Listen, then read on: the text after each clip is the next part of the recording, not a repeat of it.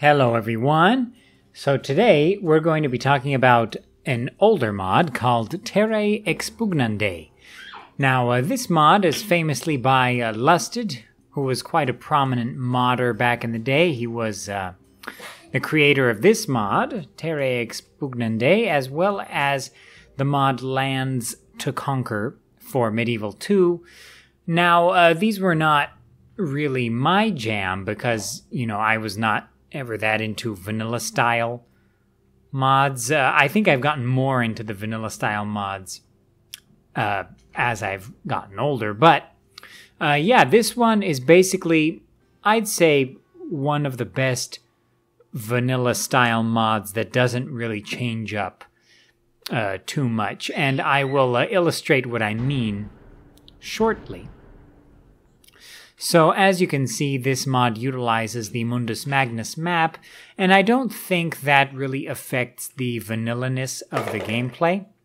I mean, if you take a look here, most of the faction symbols are actually the same as the vanilla faction symbols. Some of them are recolored, some of them are different, right? So the Roman symbol is different. Of course, you don't have the Roman families here. You have Epirus, you have Bactria, and, a lot of these other symbols, right? Like Parthias, or Carthages, or Pontuses, Armenias, Scythias, Spains. These ones are vanilla icons. But, because some of the icons were changed and the style of icon changed with it, the vanilla icons were edited accordingly, so they don't really stand out too much. The art style is still pretty consistent. Okay, so let's get into the campaign here, which, as you can see, is a pretty basic sort of Mundus Magnus campaign setup, with the addition here of Epirus, which I don't believe is in the standard Mundus Magnus vanilla map, of course. So let's get into this campaign map here. Alright, so as you can see, I've gotten into the campaign as Pontus here. And the reason I want to do that is because I'm pretty familiar with the Eastern units and the Hellenistic units in Rome Total Realism Platinum Edition. And other similar mods. And I wanted to make a comparison here. So a lot of the units in this mod are actually, I don't want to go so far as to say as they're the exact same, but a lot of them are very similar, right? So this sort of more realistic looking Eastern infantry, who's not wearing pajamas, is, I believe, very similar or the same one as the one that's in Rome Total Realism Platinum Edition, and I think that's a very good thing, because those units, they look pretty nice.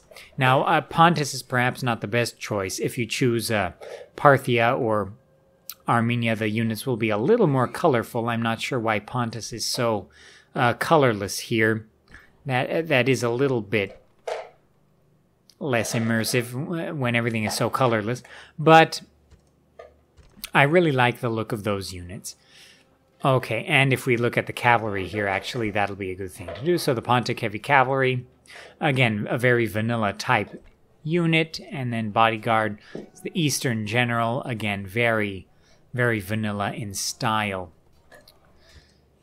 Other than this, things like characters at the start of the campaign, cities, a lot of that is pretty much either Mundus Magnus or vanilla, and even traits as well. There are additional traits in this mod, but a lot of that is left vanilla. So what this mod really focuses on is in the gameplay, the battle mechanics, right? So if we take a look at a unit here, like the basic Eastern Infantry, you can see it has an attack of 4 and a defense of 11. Right, so pretty much every unit has higher defense than attack. This is, of course, very not vanilla. And a lot of work was done on rebalancing this mod so that battles don't take too long, right? So they're not as long as I don't know, a siege battle in Europa Barbarorum or a field battle in Roma Surrectum. But it is longer than vanilla. I'd say the balance is not quite to the level of chivalry, so you'll have fights in chivalry that last longer. Of course, there are morale shocks, but I think there are even less battles will take, in general, longer than a mod like chivalry, but shorter than mods like Roma Surrectum and Europa Barbarorum, so pretty Rome Total Realism Platinum Edition-ish. And I think that's actually a pretty good balance here, because vanilla for me is definitely too fast, and mods like Roma Surrectum for me personally are a little too slow. Maybe back in the day I would have preferred that, but especially because I wrote AARs back in the day, so I need to get screenshots. But I definitely prefer this battle balance. Now, let's take a quick look at the campaign map here. And before I do anything else, I want to talk about buildings.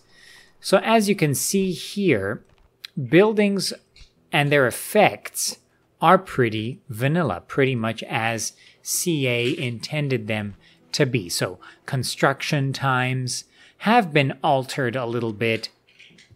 There are things that have been changed and adjusted. But mainly, like if you look at these barracks, the practice range, it basically allows you to recruit, or the buildings basically work the way they do in vanilla. Right? Like there are no surprises, nothing that you'll find really out of the ordinary. And if you prefer that, if you prefer the sort of vanilla gameplay where you don't have to read a manual or a PDF to just figure out how the building a tree works, then this is definitely a mod you should try. And I think, it's very different compared to a mod like Vanilla Enhancement, which keeps more of the vanilla look, but really changes the economy gameplay a lot, the campaign gameplay. This mod, I'd say, changes more of the battle gameplay, but the campaign gameplay is pretty consistent. Perhaps a little slowed down, but is pretty consistent. Other than that, let's take a quick look around the map. If you've seen basic Mundus Magnus, then you have seen this map. So I believe this map utilizes some sort of different campaign map textures, environment textures. I'm not sure if this particular one is Vegemod or I don't think it's Roma Surrectum environments. I'm not 100% sure. Of course, I have to thank Lanjane for this, because Terrae Expugnandae was pretty hard to find for a long time there. Even though it had a sort of definitive gold edition, it was really hard to find, especially in recent years. But Lanjane has kindly repackaged this mod, put in a little bat file launcher, so that you can launch it pretty easily. I'm playing this with Steam, Rome Total War Gold Edition, and it's pretty stable. Things work pretty well. It's a pretty polished mod. It's a very polished experience, as you might expect from Lusted. Of course, his Lands to Conquer mod was, I'd say, so polished and well done in the vanilla style that, CA hired him, right?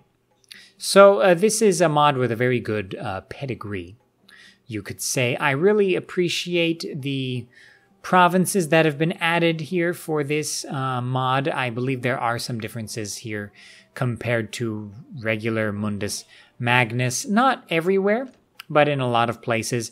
I prefer the faction setup here to Rome Total Realism Platinum Edition. So Rome Total Realism Platinum Edition doesn't have Dacia, for example. It just has giant Thrace, right? The biggest Thrace I've seen in any mod, right? It's basically most of the Balkans.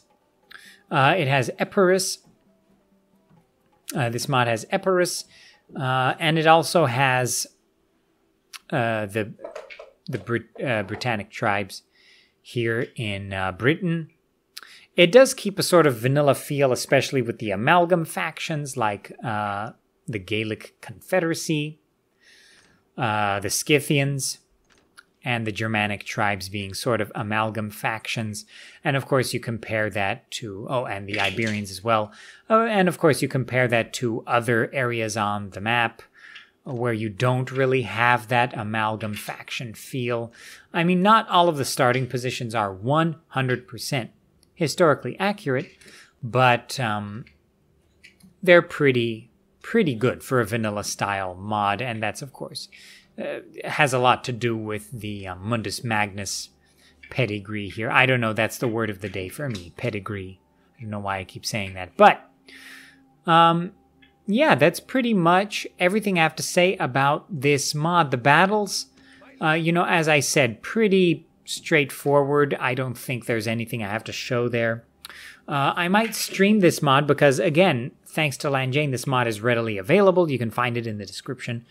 And it's a classic mod. I really recommend you try it, especially if you're looking for a vanilla experience, right? That doesn't really change up the economy and the campaign gameplay too much, right? So this is a very vanilla experience on the big, nice Mundus Magnus map.